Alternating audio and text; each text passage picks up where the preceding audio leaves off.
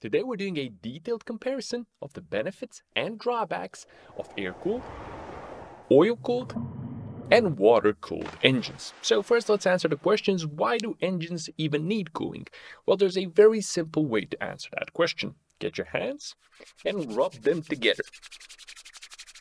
Feeling the heat? Well, that heat is a consequence of friction, and there's plenty of friction happening inside the engine, but by far the largest source of friction inside the engine, up to about 40% of the total friction, is the sliding of the piston rings against the cylinder bore. Now, the faster you rub your palms together, the more friction and heat you generate, and the same thing happens to the engine. The higher the RPM, the faster the piston rings travel against the cylinder bore, and the more passes they complete in a single minute. And the more they do this, the more heat they generate. Now, if this heat is left uncontrolled, it's of course going to lead to the engine overheating, which is eventually going to cause it to melt, which is obviously going to distort the parts of the engine, leading to catastrophic engine failure. So how do we control all of this heat? Well, the earliest and simplest answer is to use the air that's already available everywhere outside the engine. This means that air-cooled engines don't need any additional cooling equipment like liquids or liquid containers or hoses or whatever. Air-cooled engines cool themselves simply by being in contact with the surrounding air and transferring their heat onto this air. You can easily recognize air-cooled engines by the increased number of fins on their cylinder heads and sometimes even on other parts of the engine as well. These fins serve the purpose of increasing the outer surface area of the engine over which air can pass and heat exchange can occur. In other words, by increasing the outer surface area, we increase the space over which heat can be distributed and dissipated. And that's the basics of air cooling. Obviously, this makes air-cooled engines dead simple, and this has the potential to make them pretty lightweight and their maintenance very easy and their production costs low. But there's a price to be paid for this simplicity, and the first item on that price list is uneven cooling. If we imagine an air-cooled engine in the stream of air, we can see that the front part of the engine does indeed get cooled, but the back part of the engine, which isn't in direct contact with the oncoming air, doesn't get cooled so well. Another major issue is that cooling will be greatly reduced when the engine is stationary. This means that air-cooled engines are more susceptible to overheating if they get stuck in slow-moving traffic. Now, this issue can be to an extent addressed by the installation of fans, but these do of course increase the complexity and production costs, and they also create a parasitic load on the engine. But the main issue with air-cooled engines is that they're inherently limited in their cooling capacity, because obviously we're limited in the extent to which we can increase the outer surface area of the engine with fins. And this limited cooling capacity is one of the main reasons why air-cooled engines typically need to run richer than the liquid-cooled ones. Now, running rich refers to the air-fuel ratio inside the engine. At 14.7 units of air mass to 1 unit of fuel mass, the engine is said to be running at a stoichiometric air-fuel ratio. In theory, at least at this air-fuel ratio, all the air and fuel inside the cylinder are consumed or burned during the combustion process, leaving no excess air or fuel left inside the cylinder. Now, if we add more fuel and transform the air-fuel ratio to, let's say, 13:1, we're said to be running rich. 12:1, 11:1, even 10:1. All of these air-fuel ratios are possible inside the engine, depending on the engine, but all of these are rich air-fuel ratios, and in theory, we're going to have excess fuel in the cylinder at these air-fuel ratios. At air-fuel ratios higher than 14.7:1, for example, 15:1, 16:1, 17:1, even 20:1, we're said to be running lean. In theory, there's going to be excess air inside the cylinder at these air-fuel ratios. Now, the more fuel we introduce into the cylinder, the cooler the engine is going to run.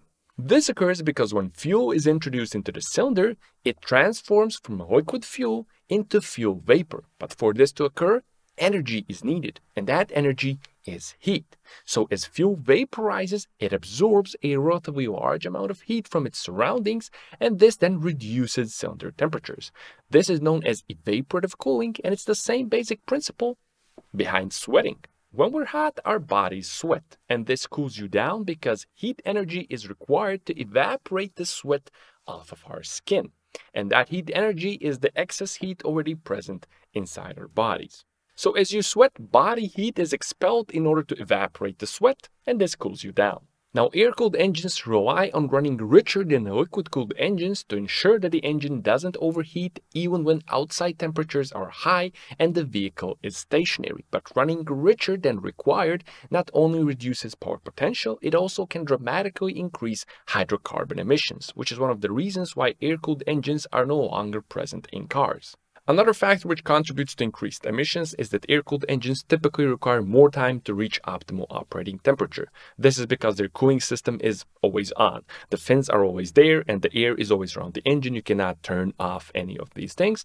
And this is why air-cooled engines typically run cold longer after startup, which also increases hydrocarbon emissions. So air cooling obviously has its limits, but engineers soon realized that they could overcome these limits by leveraging a liquid that's already present inside the engine. Now, the line between air-cooled and oil-cooled engines can be blurry, and this is because all oil-cooled engines are also air-cooled, and on almost all oil-cooled engines you will find the same air cooling fins that you can find on engines that are only air-cooled. The other reason is that many air-cooled engines like the Volkswagen and Porsche Flat 4s and Flat 6s also feature a oil cooler on them, so some people refer to them as being oil-cooled rather than air-cooled. But a clear distinction can be made, and an engine is classified as oil-cooled not by the presence of an oil cooler, but by the fact that a part of the oil is specifically circulated through dedicated channels with the clear intent of cooling rather than lubricating the engine. A telltale sign of an oil-cooled engine will be increased oil capacity. Now, one of the most widely known examples of oil-cooled engines has been manufactured by Suzuki for many years, and these are engines featuring their SACS or Suzuki Advanced Cooling System. This system was present on GSX-R as well as GSF, Bandit, DR, and other Suzuki motorcycles. The increased oil capacity, which reveals their oil-cooled nature, is very obvious on these machines. For example, a GSX-R 750 from the late 80s needs 4.7 liters of oil for an oil change. In comparison to this, an air-cooled only or a water-cooled 750cc motorcycle carries noticeably less oil. Now, the oil pump of the SACS system has a dual-chamber, dual-rotor design. One side of the oil pump circulates oil at a high pressure to ensure the lubrication of engine internals and the prevention of metal-to-metal contact, but the other side of the oil pump circulates oil at low pressure but at high volumes to ensure optimal cooling. Now, the cooling side has dedicated channels which fall in the vicinity of the combustion chamber, the main source of engine heat, and they cool it by circulating large volumes of oil quickly all around the combustion chamber. Now, the cooling channels also feature small ridges which act as boundary layer breakers. They prevent a zero-velocity boundary layer from forming directly on the surface of the cooling channel and reducing the efficiency of the heat exchange. After this, the oil circulates through an oil cooler, which is essentially a radiator. And a radiator is another device that relies on increased surface area to maximize heat exchange with the air passing through and over it. Now, the oil is distributed to multiple thin tubes that go through the radiator, and these tubes have an extremely large number of very small fins attached to them. Now, the oil transfers its heat away to the tubes, and the tubes transfer it to the fins, and then the fins are cooled by the air. In this respect, you can say that all engines are ultimately air-cooled, and that the liquid is only used to store the heat and transport it away from the source to the radiator, and then the radiator can be ideally suited in the stream of air. And the radiator also isn't limited in surface area increasing via fins in the sense that the engine itself is, leading to even cooling across the entire surface of the radiator.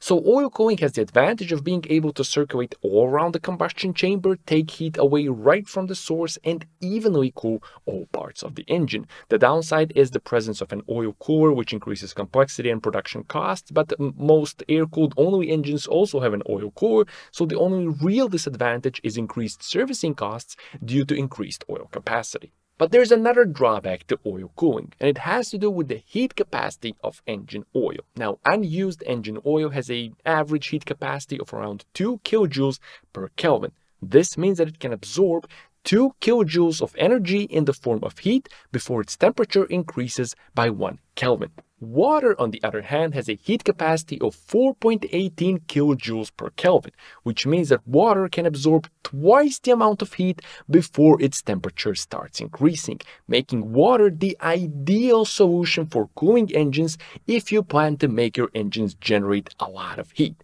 And that's exactly what modern engines are doing. Modern engines tend to run close to the stoichiometric air-fuel ratio in many conditions in order to increase efficiency and reduce fuel consumption. But the closer we are to the stoichiometric ratio, the higher the heat generated by combustion. Also, forced induction in the form of turbocharging or supercharging is present on many modern engines, and that too increases heat.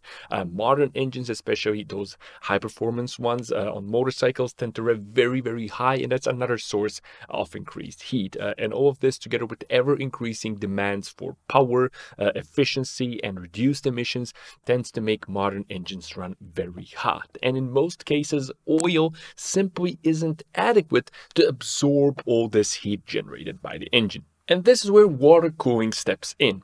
Oil now has only a secondary minor role in cooling the engine, and the main task of cooling belongs to water. Water circulates through dedicated channels all around the engine block and the cylinder head, meaning that it absorbs heat quickly and efficiently from all around the engine and cools the engine evenly.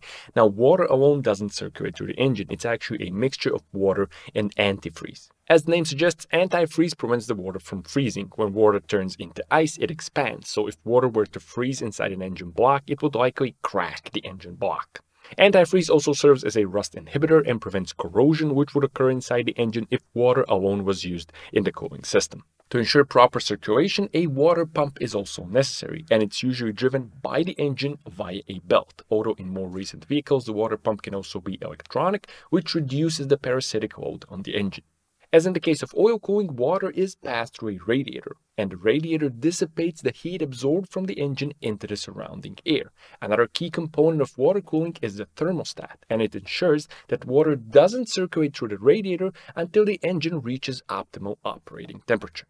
This reduces emissions and engine wear by dramatically reducing the time it takes the engine to reach operating temperature. So water cooling is by far the most efficient and capable engine cooling system, and this is why modern engines have it. But the price to be paid for it is increased production costs, increased maintenance, and increased number of parts required for water cooling to operate. And there you have it, the advantages and drawbacks of different engine cooling systems. As always, thanks a lot for watching, and I'll be seeing you soon with more fun and useful stuff on the D4Engine.